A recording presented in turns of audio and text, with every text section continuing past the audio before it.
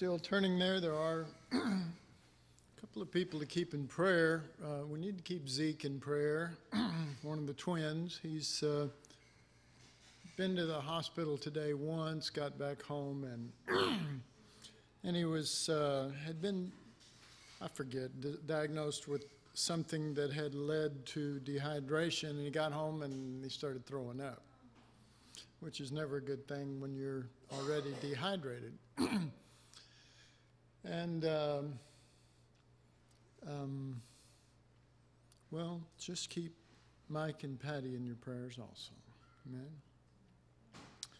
Amen. And we'll just keep Claudia in our prayers too. Well, it's good to have Jill here, and Dougie's nephew, what was your name again? Mike. Oh, well, how could I forget that? We have several Mikes in our fellowship. It's good to have you all here with us, and we love you, Jill. And all right. Are you sure back there? I am. We're already recording. Okay. Philippians 2. I want to use the sandwich approach tonight, and that has nothing to do with food. It has to do with first reading what's inside the sandwich and then seeing the two pieces of bread on the other side. In other words, reading the meat of the scriptures, and then there are scriptures in front of it and that follow it that help us to gain context. What is the Lord trying to say to us? And that's all that matters anyway, isn't it? I mean, we're not trying to be theologians or scholars or whatever. We want to know the Lord, and one of the best ways to do that is what Jesus said in John 5:39. Search the scriptures, for they are they which testify of me. So we're in Philippians 2. I want to read the meat of it first, and that begins with verse 5. Let this mind be in you, which was also in Christ Jesus, who being in the form of God, thought it not robbery to be equal with God, but made himself of no reputation, and took upon himself the form of a servant, and was made in the likeness of men. And being found in fashion as a man, he humbled himself. And you could say he humbled himself even further. I mean, think about everything that was just written in front of this that we just read. Being found in fashion as a man, he humbled himself further and became obedient unto death, even the death of the cross. And then verse 9, wherefore, and that is a key word there that we will be addressing several times throughout the course of this particular course that we're in. Wherefore, God also hath highly exalted him, and given him a name which is above every name, that at the name of Jesus every knee should bow, of things in heaven and things in earth and things under the earth, and that every tongue should confess that Jesus Christ is Lord, to the glory of God the Father. All right. Now that's the meat. That's the center part of the sandwich. But we want to look at the bread on either side. And on one side will be verses 1 through 4 that lead up to it. And on the other side is once those verses finish that we just read, 11, it'll be 12 and 13. So the heart of that verse relates to Christ going lower and lower and lower when he is God and he has every power and every ability available to him as God. He doesn't choose the way of power and ability and rights and privileges, but instead he becomes a servant. He becomes a man, becomes a servant, then, becomes obedient unto death. So the verses in front of it, verse 1, if there be therefore any consolation in Christ, if any comfort of love, if any fellowship of the Spirit, if any tender mercies and compassions, fulfill ye my joy that you be like-minded, having the same love, being of one accord, of one mind. Let nothing be done through strife or vainglory, but in lowliness of mind, let each esteem others better than themselves. Look not every man on his own things, but every man also on the things of others. Okay, and then it goes into our meat. Let this mind be in you, which was also in Christ Jesus. And then the other piece of bread on the other side, beginning with verse 12.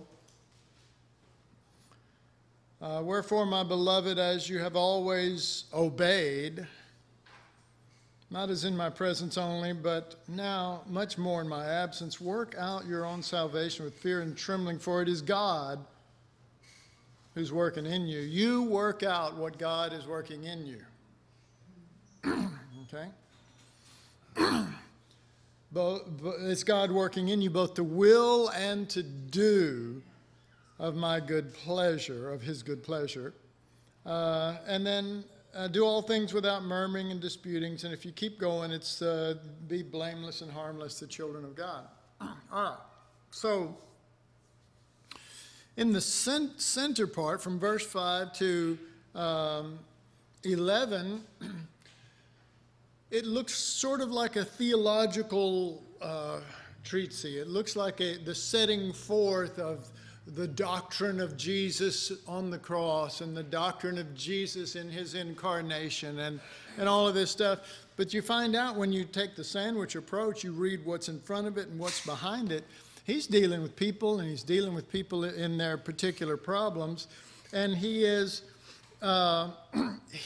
suggesting, he's going beyond suggesting because this is the Word of God and it is the Lord, but he is suggesting that God wants something at work in you that was at work in Christ crucified. Not Christ, not Jesus of Nazareth.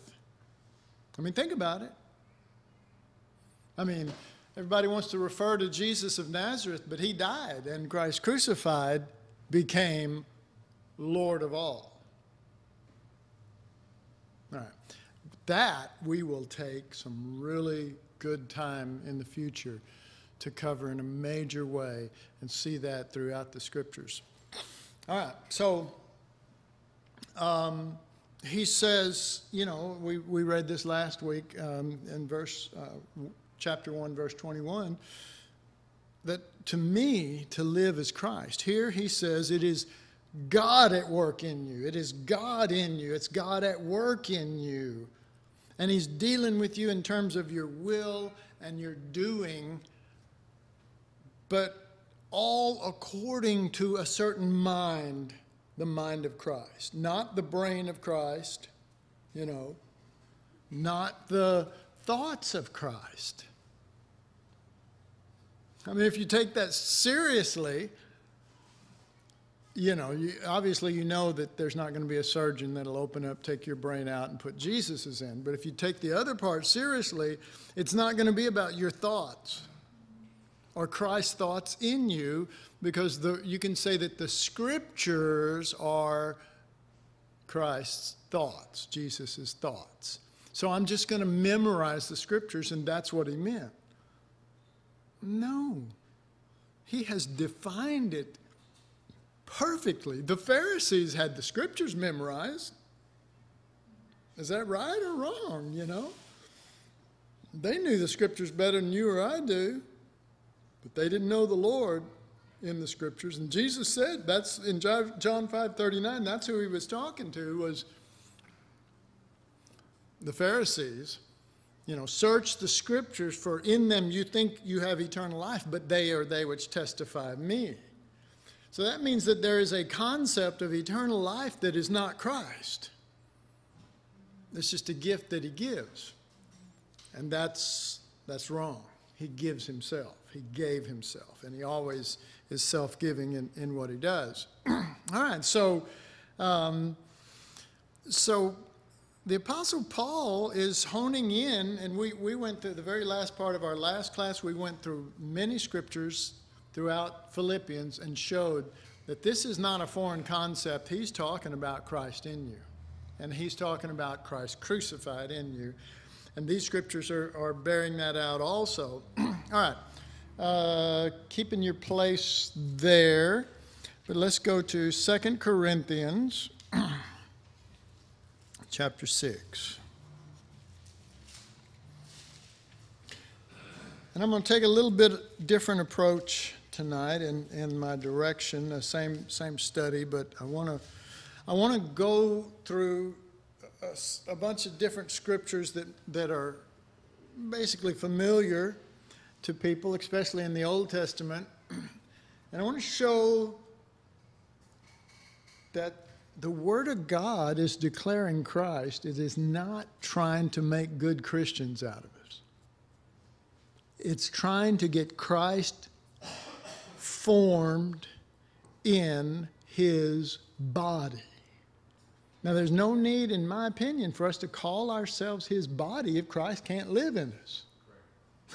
You know, I mean, come on. Let's get real. You know, we can be religious and I believe this and I believe that, but the point is not to believe this and that. The point is, as Paul described in Galatians 4:19, that Christ may be formed in you. And he said, I travail in birth. This was the leadership of the first church. They had a burden. And it wasn't just world evangelization, folks. The burden was for the church. And his prayers and his travail was for the church. Anybody ever seen problems in the church anywhere? You know. Okay, now we're the guy, the church, here we are, we're the ones with all the answers.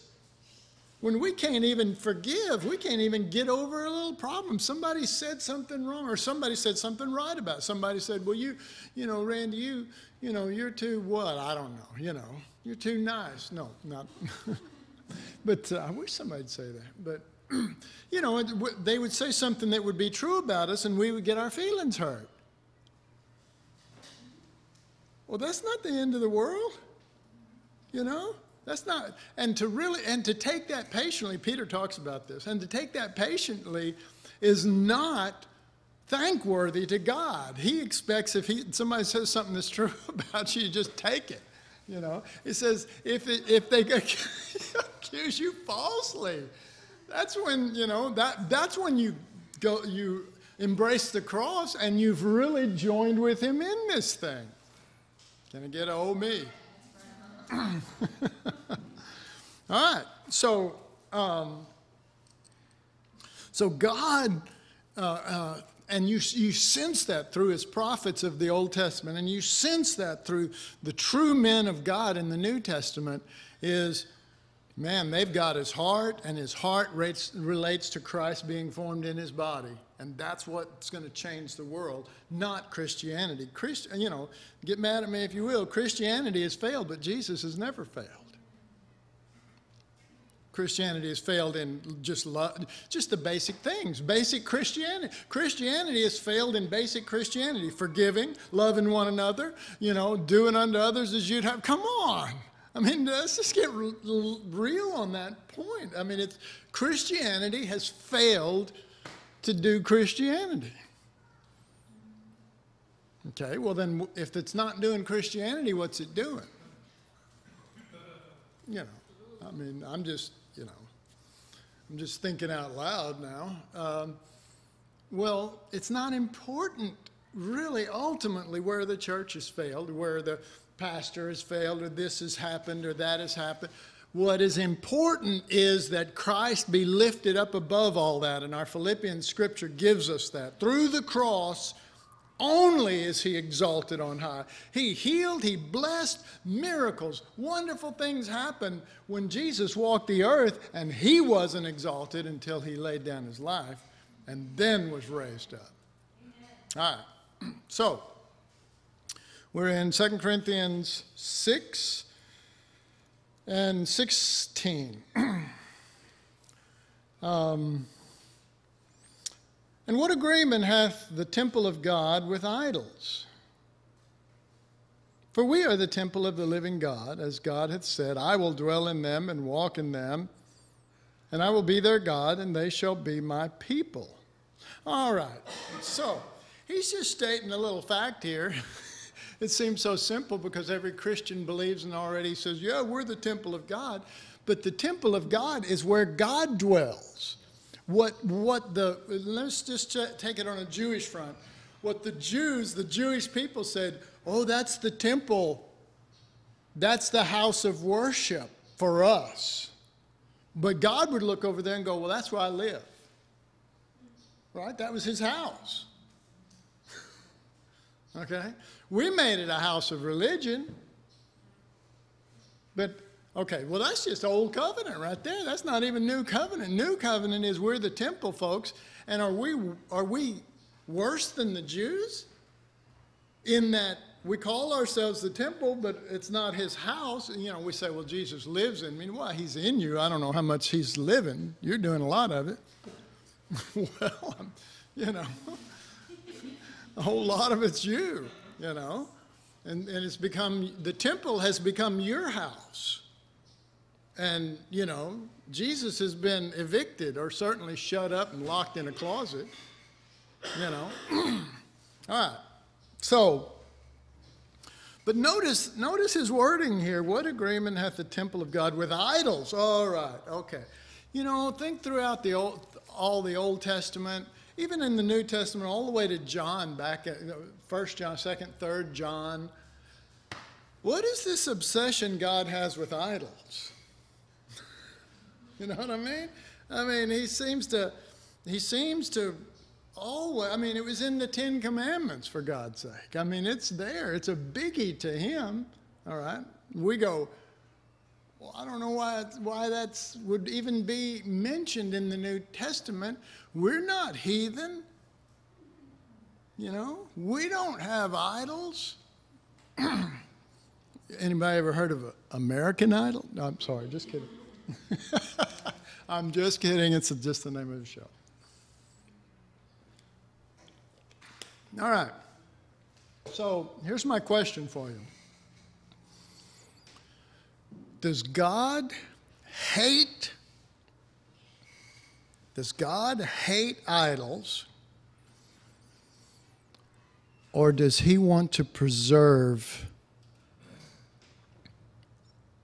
his true image? Yes. All right.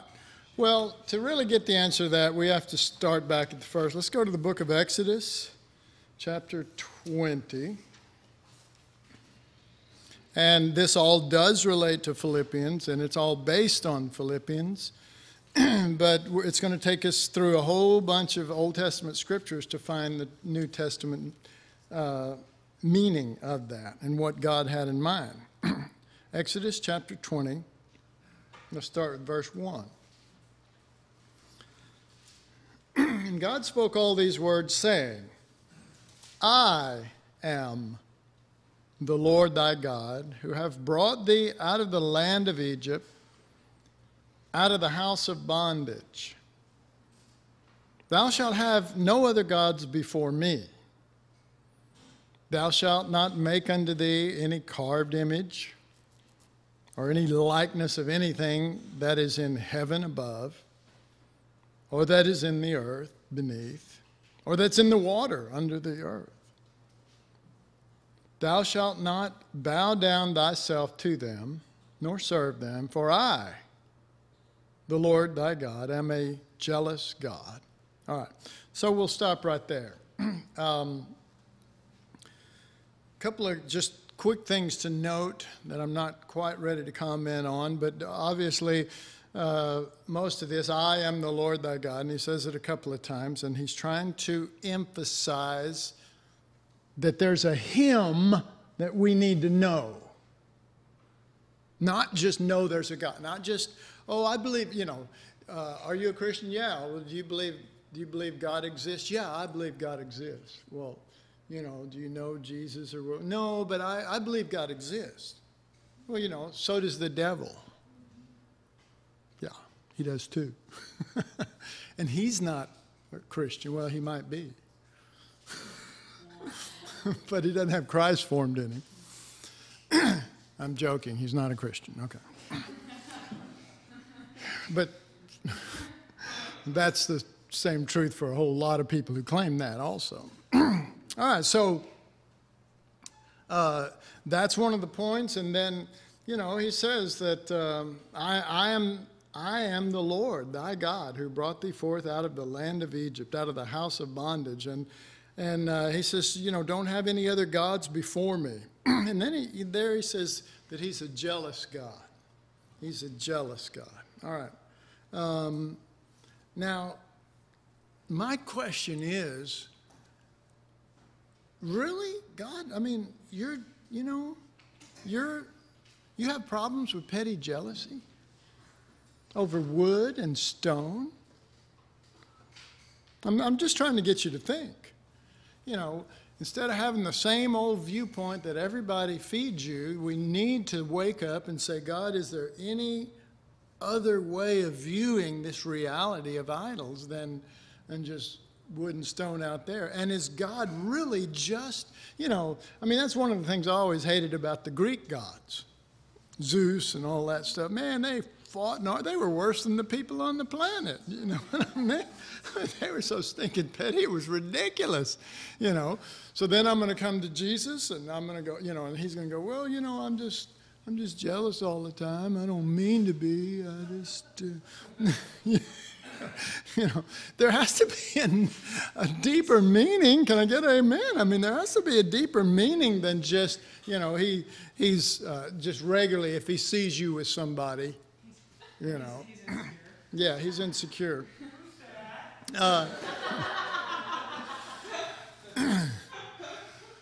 But what if his jealousy had to do with how he will be viewed or portrayed to us and by us, to everyone else? What if it really had to do with idols or a wrong image or a wrong view of him?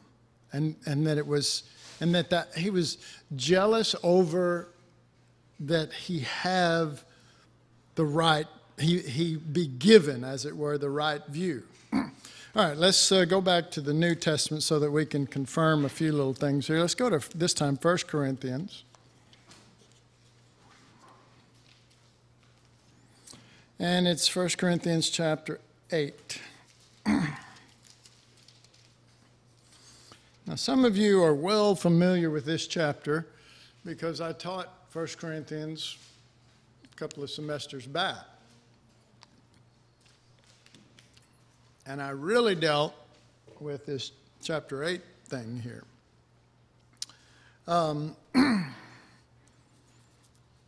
Let's see, let's start with verse 4. As concerning, therefore, the eating of those things that are offered in sacrifice unto idols, we know that an idol is nothing in the world, and that there is no other God but one. Okay, if you just take that right there, Paul says, and he'll go on to say, there's one God, and we know that there are no actual gods and whatever. So is God really jealous over something that doesn't even exist? You see what I'm saying? Or does Paul, the writer of Corinthians, has he actually gotten God's view concerning these things, and he is seeing it in a greater perspective than just based on human emotions and reactions and petty, I want this and I don't want that and all this kind of stuff. So, verse 5, for though there be those that are called gods, they're called gods, whether in heaven or in earth, as there are gods many and lords many. But to us there is but one God, the Father, of whom are all things, and we in him, and one Lord, Jesus Christ, by whom are all things, and we by him. And so here he's basically stated his view. You know, you remember the issue. The issue was that they were in Corinth, and in Corinth there was not a whole lot of Jews, and there were a lot of pagans and heathens that got won to the Lord, and so they would go to, I'll just put it like this, they would go to the synagogue or whatever, they would go to the meetings and stuff, but they would also go into the idols' temples because they had feasts, and they would sit down and they would eat the food and stuff like that, and so the general idea was that this was offered to idols. All right. So Paul just states a theological view. Look, that, there's only one God. There are no other gods. There's no need for us to really get upset all about that. But then he brings in another aspect here. And that is verse 7. However, so he's stated his theological point, but he feels like there's something beyond theology. Theology is the study of God. What would be beyond theology? How about just God? The study of God's good. God is better. All right. However, there is not in every man that knowledge. For some with conscience of the idol, unto this hour eat it as a thing offered unto an idol, and their conscience being weak is defiled. But food commendeth us not to God, for neither if we eat are we better, or neither if we eat not are we the worse. But take heed, lest by any means this liberty of yours become a stumbling block to them that are weak. For if any man see thee who has knowledge sitting at the table in idols' temples, shall not the conscience of him who is weak be emboldened to eat those things which are offered to idols? And through thy knowledge shall the weak brother perish for whom Christ died? But when you sin so against the brethren and wound their weak conscience, you sin against Christ. Wherefore, if food make my brother to offend, I will eat no meat while the world standeth, lest I make my brother to offend. All right. So here he's dealing with idols. And it appears that the idol is in the pagan temple, and it's the stone thing or a wooden thing that they've set up with some sort of figure or whatever. And Paul is saying, no, that's not the real temple. We're the temple, and that's not the real God. We follow and serve the real God. But then he says, but you know what? All that's theology. And he said, because he basically says, it doesn't. You're not. If you eat or don't eat, you're none the better. That's not the issue. He says that's fact. But make sure your knowledge isn't offending and hurting others and causing a stumbling block to other people. And he's saying, I have every right to eat. I have every right to enjoy this. I'm an adult here. I know the truth. You see what I mean? He's going off on all this. I have rights. I'm an adult. I know the truth. Da-da-da-da. And he says, basically what he's saying is, but that's not Christ. And he's saying anything that's not Christ is an idol. You're really serving the idol, but not in stone in that temple. You're serving another image of him that is not his true image. Wait, we're not done. All right. So let's go back to the Old Testament now. Let's go to Leviticus 26.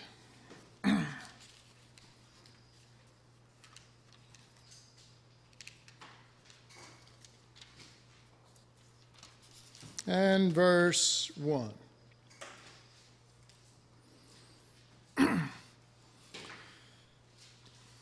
Leviticus 26, verse 1. Page 162 in my Bible. You shall make no idols, nor carved image, neither rear you up a standing image, neither shall you set up any image of stone in your land to bow down unto it, for I am the Lord your God. All right, so he's reiterating, but he's added a few little things there. And one of the things is that he says you shall not bow down to it. All right. I'm just going to give you a little hint right now with what we're talking about. It's in Philippians. It says every knee shall bow. and confess Jesus Christ, Lord of all. Okay, so he has swung the sword of the Spirit here at anything that involves bowing to something other than the one who died and God raised. All right. All right. So now let's get to another really good one, this one. Deuteronomy chapter 4.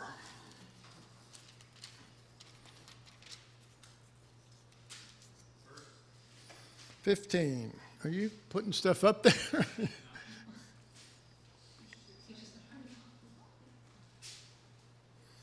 Deuteronomy 4:15. We'll read on down past that, but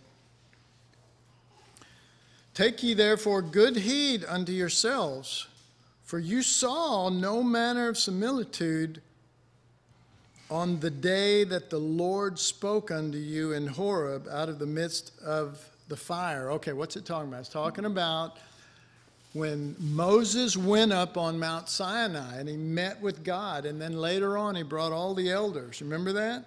He went up there, and this is Moses talking to him, and he's saying, look, I'm telling you, be careful. When we went up there, God didn't show us his form or an image or anything like that. Make sure that you don't do that. So let's read it again. The Lord commanded, oh, wait a minute. Where are we at? Verse 15. Take ye therefore good heed unto yourselves, for you saw no manner of similitude on the day that the Lord spoke unto you in Horeb out of the midst of the fire, lest ye corrupt yourselves and make you a carved image, the similitude of any figure, the likeness of male or female, the likeness of any beast that's on the earth, the likeness of any winged fowl that flieth in the air, the likeness of anything that creepeth on the ground, the likeness of any fish that is in the waters, beneath the waters, unless thou lift up thine eyes unto heaven, and when thou seest the sun and the moon and the stars, even all the hosts of heaven, shouldest be driven to worship them and serve them, which the Lord thy God hath divided all nations under the whole heaven. All right. So here he has gotten real specific. And I remember when I first read this when I was in Bible school, and I thought, okay, so there is no image that we can give of God.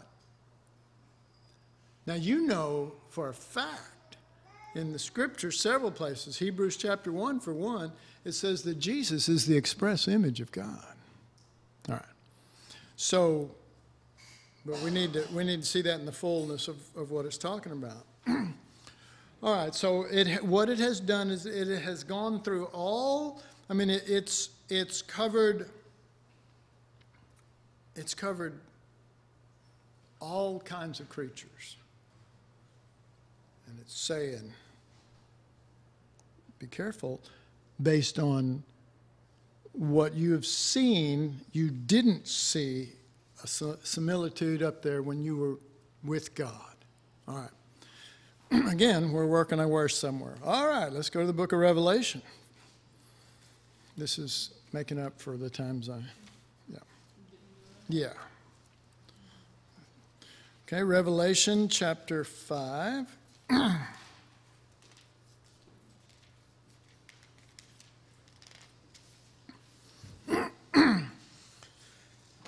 right, so the book of Revelation has some things to say to us. I mean, it's the last book in the Bible. There we're going to get a wrap up. Jesus says, I'm the beginning and the end.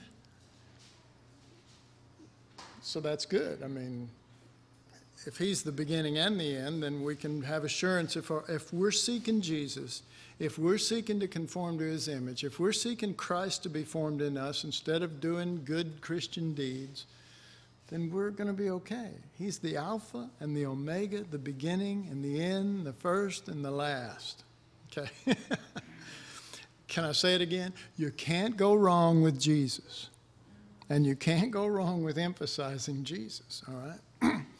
All right. Revelation 5, verse 1.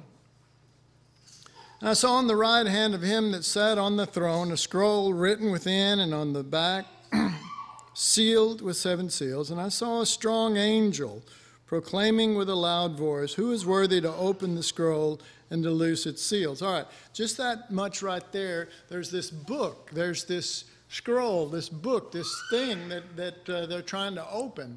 And there is a strong angel,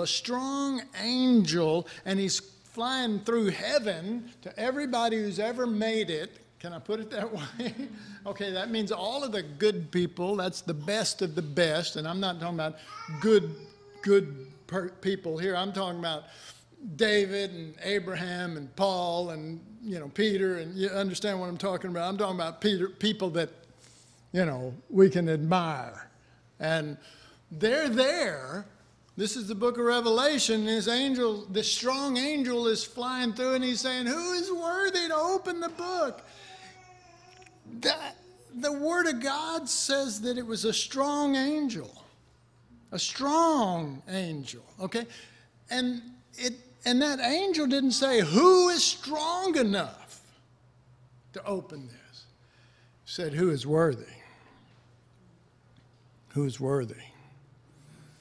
Because worthiness, according to what God believes and sees, is going to have to do with Christ. Because you remember the only sacrifice that was ever worthy was a lamb without spot or blemish. The only gift, the only thing, everything that they ever offered to God, Israel ever offered to God on those altars and anything else, was a picture and type of Christ, the only one worthy. So what do? We say, well, now we're saved, so we're worthy. No, Jesus is still the one that's worthy, but he lives in us. And we can let him do the work that we can't do instead of, I can't do it. Yeah, and all the things that we wrestle with. Well, this is so much bigger than me. Goliath is just huge. Remember, David was 16 years old. And all of Israel, all of the mighty men, all of the armed men, all of the soldiers of Israel stood there. And Goliath walked back and forth. And he didn't just, say, "Come on, fight me." He said horrible things to those people. He said, "You wimps, get out of here. You sissies." Sorry, that's probably as bad as I can get. And railing on them. And anybody ever had something so big in your life that it just seemed to rule you and mock you and stuff like that? And all of those men, David's 16 years old. You know what his job description was? He was a shepherd. Oh, but he was God's shepherd. Meaning he was with God. All right. Well, wasn't everybody in Israel? Well, I mean, that we can say that David was a man after God's heart. All right. So you can reverse that statement. You can say, well, David was a man after God's heart, meaning God went, "Oh, you're just so special." Or we can say, David was a man after God's heart. I want to know your heart, not your head, not your theology. Because remember, David went against some of the theological things that were taught in the day, and God still blessed him. But there were those who did everything right, and God didn't bless them. Because why? Because it's not about right or wrong. It's not about the tree of the knowledge of good and evil. It's about the tree of life. So David has got this life thing with God, this connection with God. When he talks about the Bible, remember what he said? The Bible, he said, "Open my eyes that I may behold wondrous things out of thy law." Every other Jew said, "Well, it's written just the way it's supposed to be. It's literal. Just read it and do it." But that wasn't David. David said, I need my eyes opened. This is the guy, and see, he's not, it's not like David isn't ever in the Word or with the Lord, and he's sitting there watching the sheep and Then one day somebody comes and says, David, my God, you need to get over here to the city. There's a giant, and man, he is mad, and he's mean, and he's big, and his weapons are huge, and man, everybody's just freaking out. And anyway, we decided you need to fight him. Come on. And David goes, oh, I got to get in the Word. Anybody ever done that? You know, it's like, you know, your shield of faith, the fiery darts are already let loose and on their way to you. And then you realize that you're fixing to get hit and you grab your shield. But faith takes a few minutes. Faith comes by hearing, and hearing comes by the Word. So you start in and you hadn't built your faith up, and all of a sudden, boom, boom, boom, boom, whoosh, you know, all this fire starts, you know, and you're going, you know, well, we're not just talking about faith for BMWs or anything like that. We're talking about faith in the Lord. And David did have it. Faith in the Lord. And that he didn't go in his own mind and he didn't go in his own strength. In fact, he didn't have any strength. And he was 16 years old. But he just happens along. He's just a delivery boy. The father said, bring this lunch to your brothers. You know, he's not going, yeah. But he sees Goliath out there, and he goes, look, anybody notice that guy? You know, he is railing on us and stuff. Shouldn't somebody do something about it? And they're strong angels, you know what I mean? Strong messenger. Yeah, but we're strong, but we ain't that strong. I'm strong enough to run my own life without God, but I'm not strong enough for the devil. No, the angels didn't say who is strong enough. He said who is worthy. And we know that Christ is the only one. And that's why God chose not to just leave him in heaven, but to put him in us and put him in the church. That's God. God's secret weapon is Christ in you, the hope of glory. Now, if we don't take advantage of that, then what are we going to use? You know, Christian armor? Because the other one says put on the armor of God. It's not Christian armor. It's God's armor. You know, Christian armor says, well, you just need to pray harder. You need to do this. And I have nothing against all that. But I tell you what, if it's not emanating from Christ, and if you're not secure in Christ, there's no hope. David walks out there, and he goes, look, this guy's uncircumcised, man. He's got no right here. This is God's land. This can't happen. All right. Now, great story. But what about us with our giants that are in our lives, that are getting us and kicking our butt?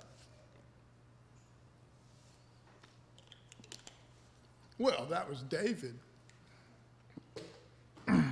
Yeah. All right, so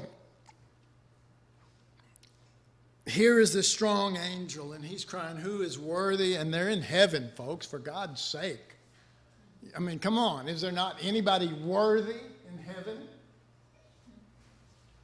Well, if you go by your basic Christian understanding of worthy, it's full of people.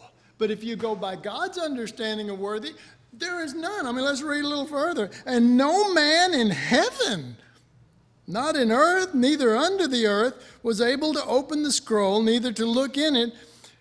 And I wept much because no man was found worthy to open and read the book, neither to look on it. All right, so they said, okay, there's no more tears in heaven. Where's this taking place at? Well, I notice things, you know. I mean, I go, wait a minute, you know. And I'll tell you what the weeping is about in heaven. Why? I mean, come on. Why would you weep in heaven? Their view of what heaven is, everything's going to be just wonderful. You weep in heaven if Christ is not seen properly. And you're looking somewhere other than to Jesus. That'll make you cry, even in heaven. Because all of our Christianity won't, I'll tell you what, it won't hold up in front of Goliath. It'll hold up even less in heaven in front of the Lamb. Okay? So, you know, now is the time to get in the Word and to seek Him on a true basis instead of a religious basis. Get something that's real. Get something that'll change you. You know, you go to these conferences and they say, we're going to change the world. Folks, most people can't even change themselves. You know, why are we yelling we're going to change the world when we need changing? Well, but I just feel good when I hear that. Really? Really? It's about feeling good? Yeah, if you go enough conferences in a year, you could actually sustain yourself like you're on, you know, all those machines, you know, in the hospital, and it's pumping your heart and it's making you breathe. And is he still alive? Yeah, he's still alive. Well, can he talk or say anything coherent? Not really, no. He's just your basic Christian. You know?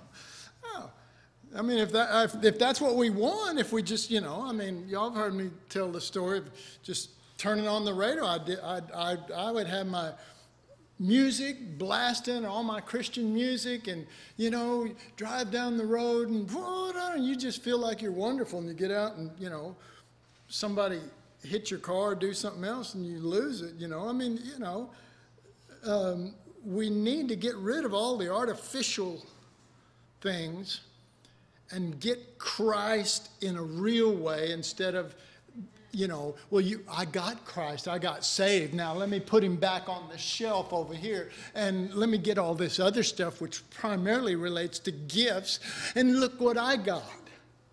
You know, well, where's Jesus? Well, you know, I don't really need him anymore. I'm saved. So you know, just be happy. Well, the Father, you know, the Father calls him son.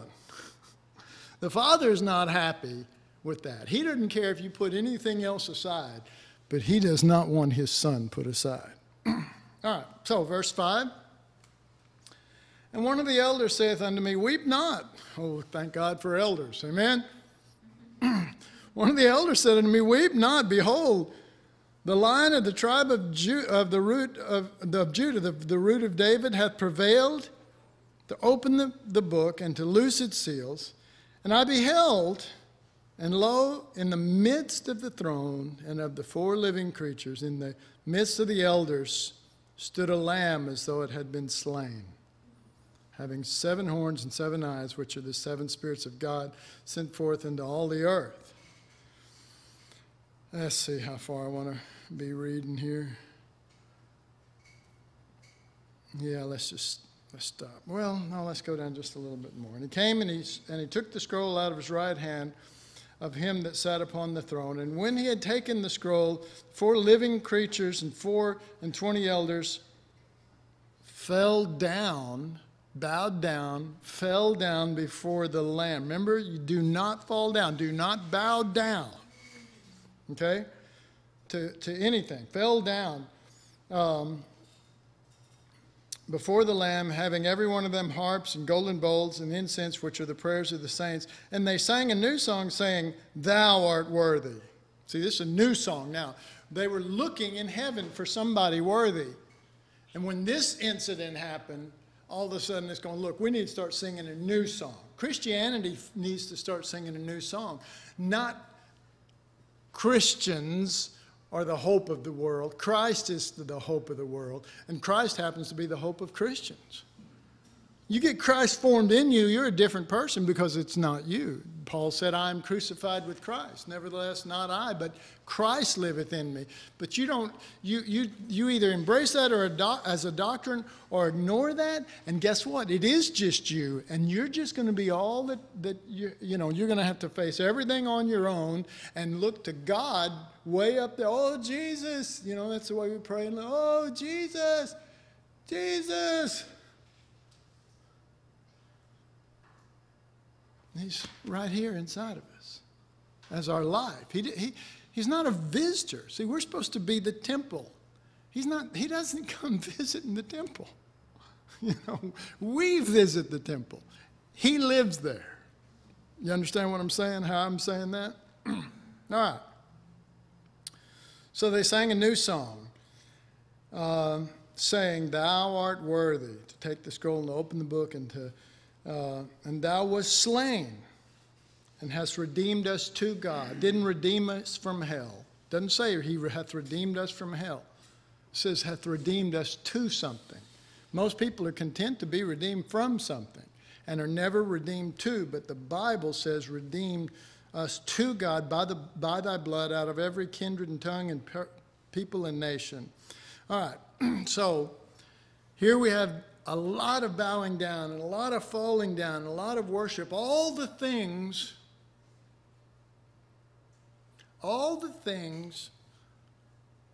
that we were told not to do with any other image but the proper one. And in this case, the proper image that turned heaven around, not earth, not hell, turned heaven around, was in name the Lion of the tribe of Judah. But if you go by your ears, you may misread what did this. So you have to turn and look. And when they looked, it says, when they looked, they saw a little lamb as though it had been slain. All right. So,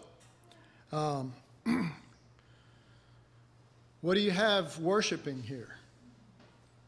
What do you have worshiping? Every living creature.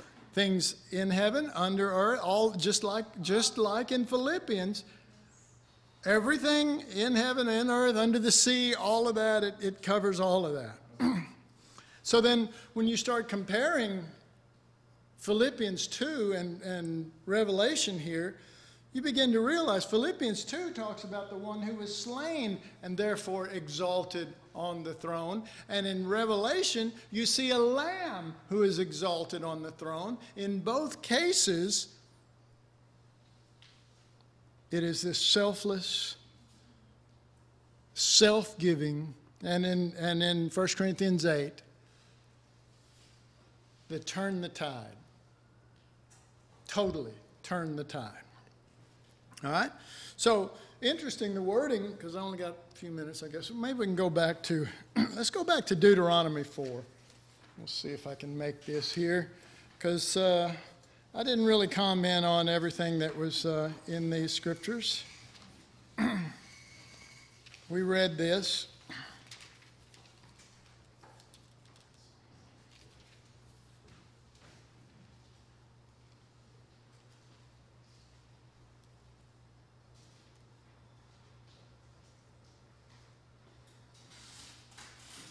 Okay, see if I got it here.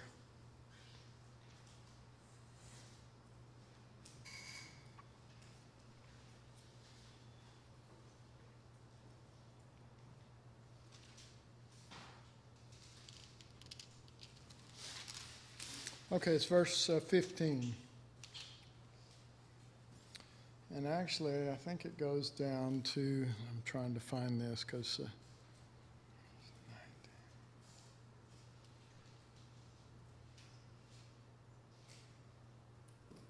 Okay, so I'm just going to read the last part, verse 19, and then verse 20. Unless thou lift up thine eyes unto heaven, and when thou seest the sun and the moon and the stars, even all the host of heaven shouldest be driven to worship them and serve them, which the Lord thy God hath divided unto all nations under the heavens. But the Lord hath taken you and brought you forth out of Egypt, out of the iron furnace, even out of Egypt, to be unto him a people of inheritance, as you are this day. All right.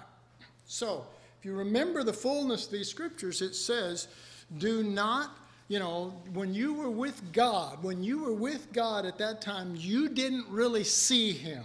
You heard him. Now, this is what happened in the book of Revelation. They didn't see him yet. They heard him. They heard his name, Lion. It wasn't until they turned and saw him that they saw the image, the true express image of God. Okay?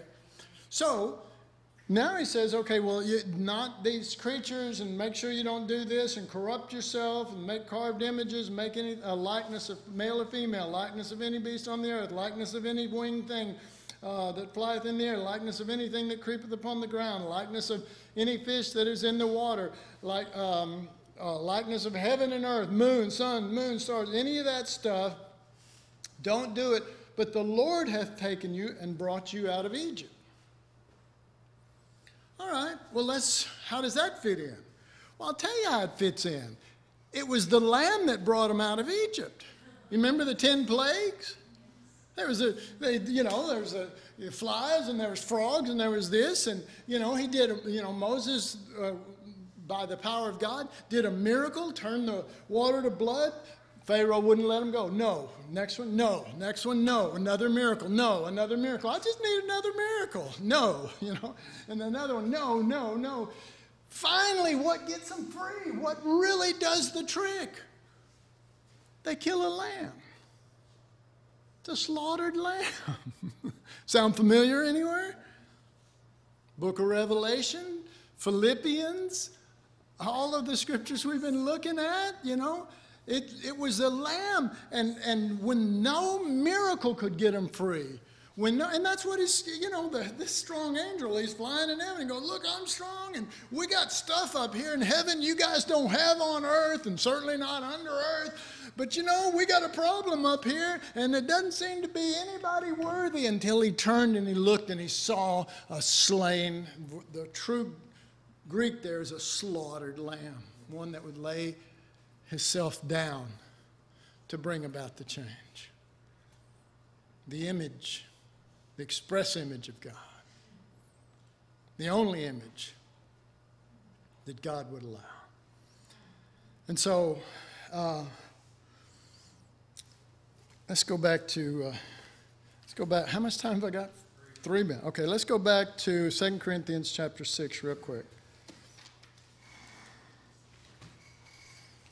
2 Corinthians chapter 6. Now, this was the one that we read.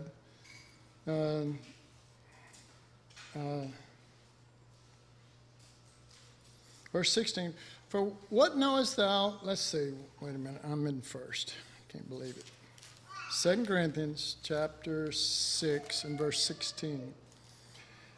And what agreement hath the temple of God with idols? For ye are the temple of the living God, as God hath said, I will dwell in them. So, do you see what he's saying there? He's saying, what do you do? He's calling them the temple of God, and he's talking about idols in us. And he says, look, I already said you're my temple, and I will dwell in you, and you will be my people. Do you see the emphasis there? The emphasis there is you're the temple, and I'm supposed to live in you. And any other image that you form based on it not being my nature and the Lamb is going to end up being wrong. And he said it in Deuteronomy 4, lest you corrupt yourselves. The devil did it. No, you corrupted yourself because you heard stuff. You heard Lion of the tribe of Judah, and you assumed you were going to see a big old strong lion sitting on that throne going, yeah! What's Aslan or whatever his name is. Sorry, but, that's what we're looking for. We're looking for, yeah! And he says to the Philippians, let this mind be in you, which was in Christ, who thought it not something so important to grasp after their reputation and grasp after their rights and all this. And then he turns to the Corinthians and he says to them, look, you got a problem with idols, and you guys are right over here. There is no real idol, so they're not really eating the idols. But your knowledge, your theology is messing them up when you're supposed to be living by Christ and laying down your life. And that's the life that we're supposed to be living, and you don't even have that because you formed an image based on your rights and your knowledge instead of based on Christ the crucified being in you. Amen. I'm glad I got it all out. All right, take a break.